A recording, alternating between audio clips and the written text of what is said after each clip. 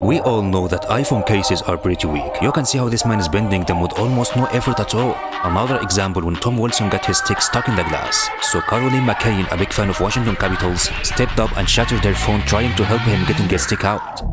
And then comes Nokia, the hardest of the hardest.